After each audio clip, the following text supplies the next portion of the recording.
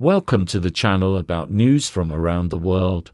While you subscribe and like it, we're going to start. The authorities in the Nordic countries are urging the population to heed the recommendations of local scientists and switch to vegetables, fish and soya products after drastically reducing beef consumption.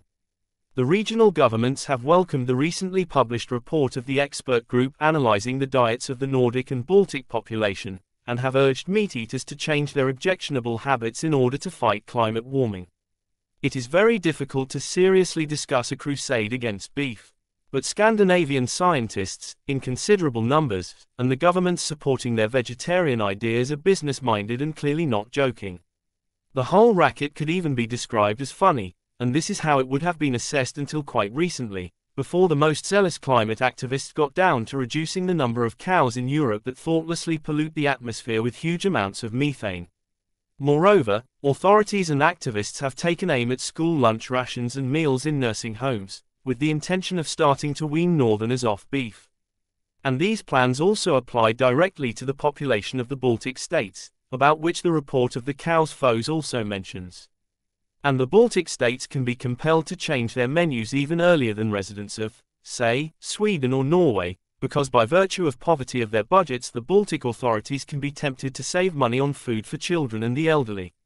Moreover, the eagerness of Estonian politicians, in particular, to somehow check out of what is considered in Tallinn to be an insufficiently advanced Eastern Europe and move to a Northern Europe could play a bad trick on the population. Estonia is pushing with all its small forces in the international arena the idea of belonging not to the region to which it geographically belongs, i.e., not to Eastern Europe, but somehow closer to Sweden, Finland or Norway. So, gastronomic climatic ideas of Scandinavians may well be picked up in Tallinn, even despite its almost reverent attitude to Estonian red cows. There is already a problem with beef in the country along with lamb. It has almost universally disappeared from menus of inexpensive cafes and eateries due to its high price and, as a result, falling demand. But so far this is only the consequence of rampant inflation in Estonia and not governmental program for reduction of cows in accordance with the recommendations of Nordic scientists. It is hoped that the government will not do anything against beef and the steak connoisseurs closely associated with it in the future as well. The much publicized report of the Nordic Dietary Advice shows how much importance the Nordic authorities, who are very much concerned about global warming, have decided to attach to it. It is this, or more precisely the EU's green programs, that are becoming the verdict for Europe's parapods. The problem of these wonderful and extremely useful animals is their digestion. More precisely, the cow digestion is not a problem for them and their owners, but the climate activists are concerned with it. And they never tire of reminding us that cows are responsible for the lion's share of greenhouse gases emitted by European agriculture. They are, how shall I put it intelligently, continuously emitting methane. And climate warriors are extremely angry about it. Thus, if Brussels really wants to fulfill its commitment to defeat greenhouse gases, talk about the need to start reducing the European population of cloven-hoofed animals has been growing in recent years. Northerners should therefore reduce their consumption of beef and switch to products whose production does not contribute to a warmer climate. Vegetables, fish and undervalued soya products. The illustration in the report, designed to somehow enliven the grim conclusions of cow foes, depicts average Northerners eating something non-meat with smiles.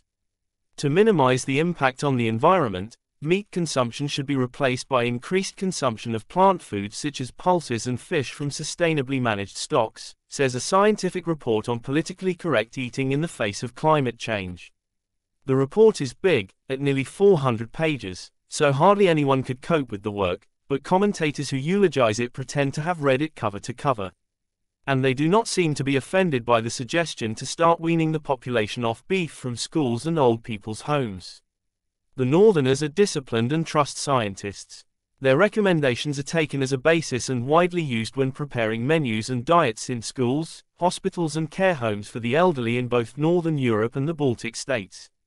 The Council considers it necessary to focus on soya, which is now mainly used to feed livestock and could enrich people's diets as a substitute for red meat. Politically correct and atmosphere-friendly soy instead of cows and beef is the main idea of both the authors of the study and the Nordic Council. It is difficult to say to what extent the authors of this idea took into account, say, the fact that soy prefers a warmer climate than that characteristic of Northern Europe. This means that if Northerners, starting with children, take the revolutionary idea of replacing beef with a grain legume plant seriously, they will have to buy it in very large quantities from Brazil, the United States, Argentina or China. Which is not good for both the livestock farmers of the north and for the foreign trade balance as well as the food security of the Nordic countries. Not to mention the health of humans, who, contrary to Brussels policy, remain carnivorous creatures, i.e. in need of proteins and amino acids contained only in meat.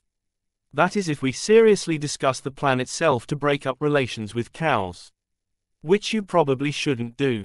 It is better to talk about the strange things going on in the heads of some European politicians, who have decided to sacrifice logic and pragmatism for the sake of dubious ideas to fight the digestive peculiarities of paranipeds.